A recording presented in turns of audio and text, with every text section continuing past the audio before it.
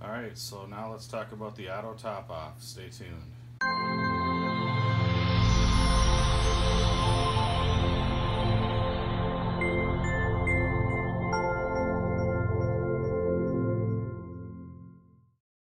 Hey YouTube, it's Brian again, and I'm coming at you with another episode of the 125 gallon Reef build. And today I'm going to show you what I'm using for an A.T.O top off on this tank.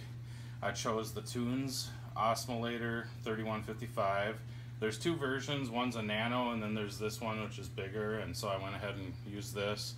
And I gotta tell you, so far I'm just loving it. I used the JBJ A.T.O top off on my nano, on my BioCube, and I gotta be honest, this is to me a much better piece of machinery. The float on my JBJ seems to get stuck quite often, and with this you don't have to worry about that because it's actually got a sensor, and that's what's shown right here.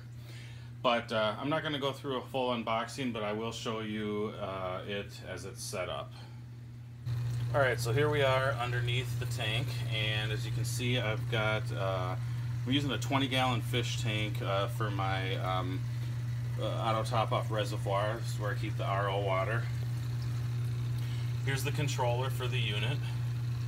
As you can see, it's got 3 different lights and indicators there: too low, pump on, level, and too high. The light's lit up on level right now, so that's good.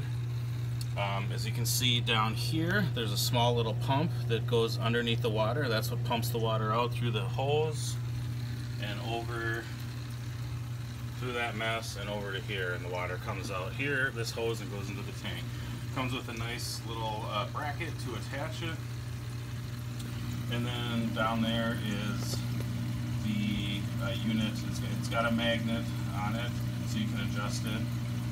That has the sensor and actually a backup float. So that sensor senses the water getting low, and it then turns the unit, or tells the unit to turn on and start pumping water in. Pretty simple. See if I can get you a better shot of it.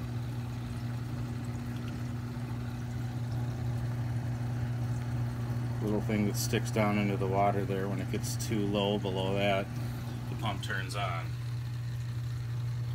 I've just had really good luck with it so far. I'm really pleased with it.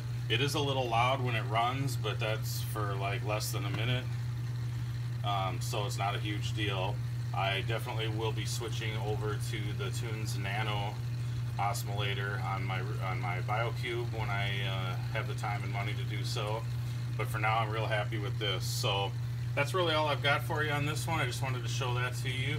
If you have any questions, let me know. If you're new to this channel, make sure you subscribe to see all the different episodes of this Reef build series, as well as all my other videos, including freshwater, saltwater, and freshwater shrimp. Thanks to everybody that does subscribe and watches these videos. I really appreciate it. Stay tuned until the next one.